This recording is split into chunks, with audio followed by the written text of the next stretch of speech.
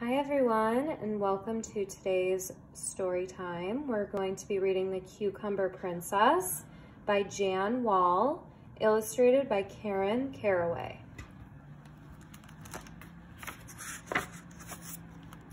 The Cucumber Princess, for Elena with love.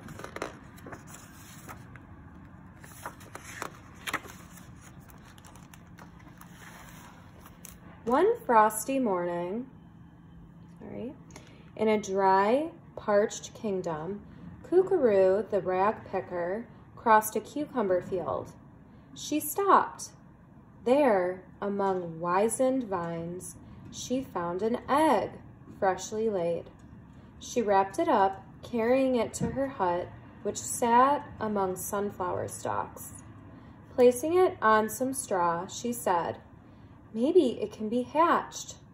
Anyway, it will make a fine breakfast."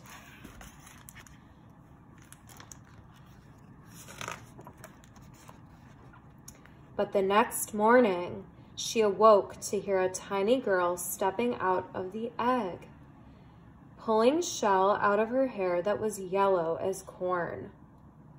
"Good morning," said the tiny girl. Kookaroo gasped and fainted.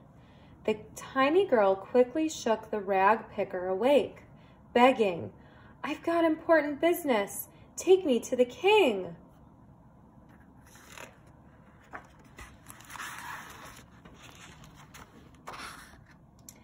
"I have a child only 1 day old, and already she must see the king?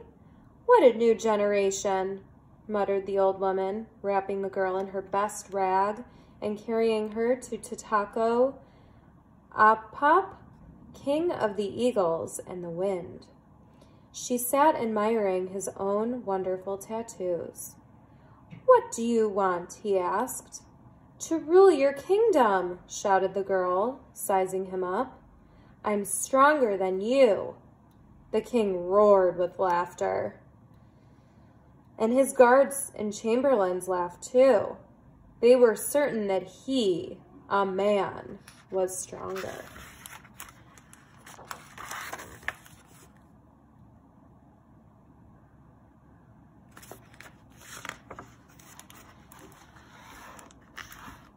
Let's see, I'll go like this. "Ho then, pick up this large jade stool," said the king.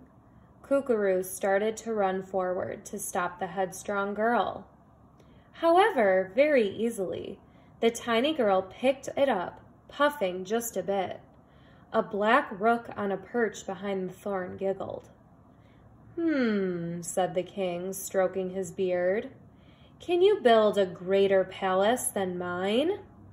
Surely nobody could do that. "Yes," cried the tiny girl, for she had set her mind to it. The rag picker scuttled off to her hut, shaking her head. "I will never understand these new children."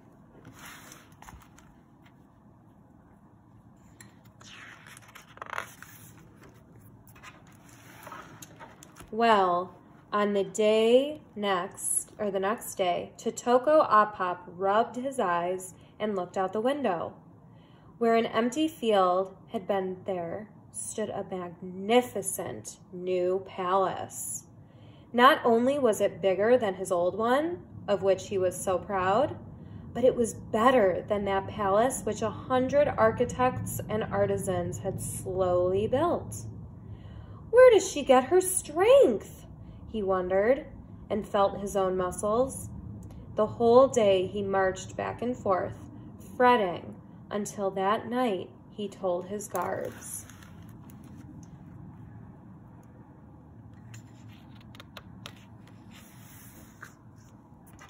"Toss the wench into the mud-caked lake. Now I'll be stronger." But instead they threw a corn husk that she had cleverly put on her bed. Where she was hiding, she laughed. "Seize her!" growled the angry king. The tiny girl leaped from their big hands as if oiled and ran, calling fishes to make a wiggling raft to take her safely across the lake. On the far bank, she escaped by clinging to a scared tortoise. The guards chased after her.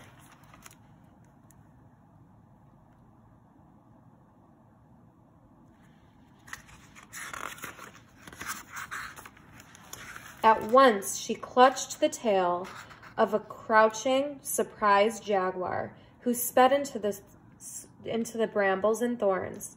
Soon the guards got out of breath and were lost. Grumbling, they stumbled back. She sat among the dry reeds. What should she do?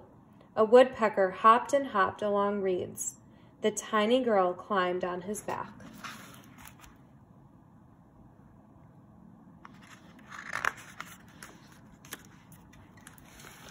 Go, she commanded. He jerked hard but could not throw her off. Below, she saw cracked, hot earth and buzzards waiting and tired women carrying buckets of water from near empty wells.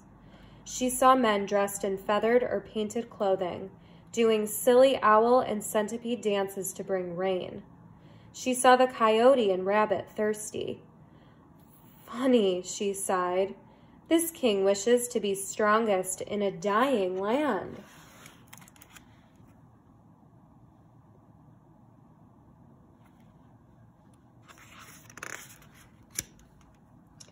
The woodpecker was able to fly no more and alighted. The girl stood still in an empty field, pushing small toes into the soil. Rain started falling. She soon started growing. While she stood, sparrows nested in her hair. Foxes and deer slept by her feet. Birds of many kinds came. While she was rooted there, she asked herself, "What am I? Why am I here?" The wind blew, yet she stood firm, and the beasts and birds snuggled close, and she learned how to grow and love and give warmth. Each morning, old Kookaroo awoke and wandered, doing rag picking, but she wished again she could find a freshly laid egg, and from it a tiny girl would spring. If it happens again, she said to herself, I will do whatever she wishes. I will share my hut and everything I have. Of course, there was little to share. The rag picker walked until she happened to find the girl, grown into a tall green lady in the middle of a field.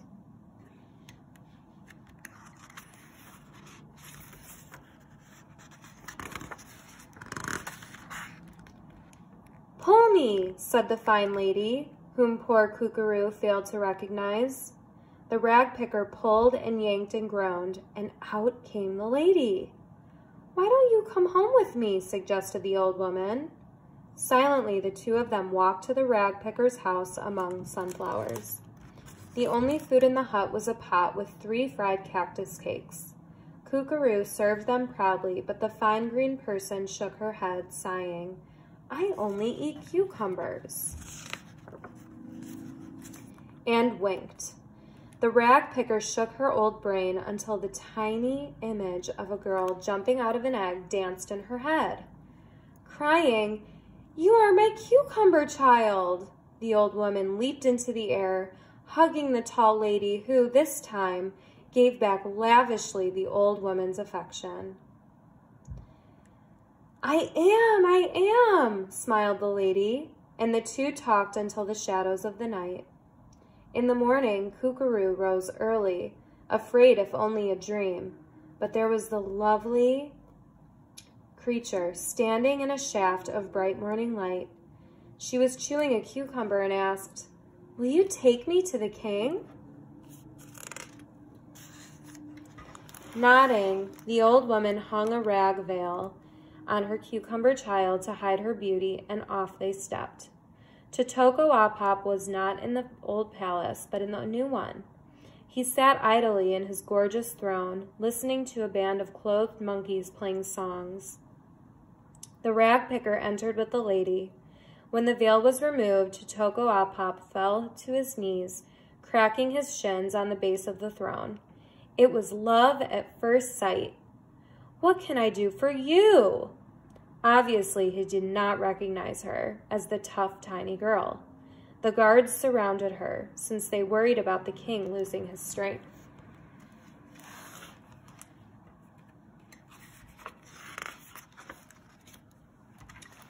Coolly, she pushed her way through them, pointing. "Please lift this large jade stool." Under his breath, Totoko-Apap snorted. "Even a child can lift that." Grunting and straining, he tried, but could not budge it. The mysterious figure walked around softly, saying, "Can you build me a greater palace, mister, than this?" "This?" shouted the king. "The most magnificent ever built?" He grew purple, then red, remembering a wee child had built it. Kukuru began creeping away on all fours out of the room, shaking her ancient head. Nervously, Totoko-Apap pulled his beautifully curled beard and felt his muscles. He also reached for his scepter, but it had rolled across the floor.